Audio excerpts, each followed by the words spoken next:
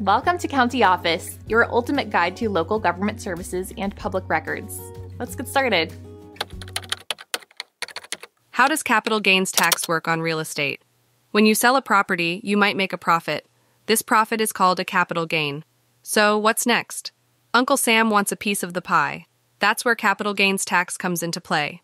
Capital gains tax is a levy on the profit from the sale of property or investments. For real estate, it's not as simple as taxing any profit you make. There are rules. And oh boy, the IRS loves its rules. If you've owned and lived in your home for at least 2 of the last 5 years, you may be in luck. There's an exclusion. For single filers, you can exclude up to $250,000 of the gain. For married couples filing jointly, make it double, up to $500,000. But what if it's not your primary residence?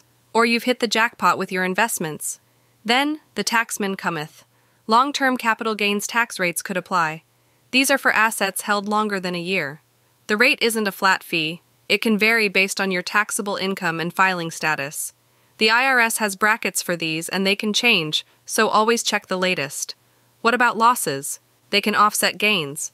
This can reduce your taxable income. But remember, there are limits and conditions. And don't forget about state taxes. Some states also want a share of your capital gains. To navigate this tax terrain, consult a tax professional. They can help you understand your specific situation.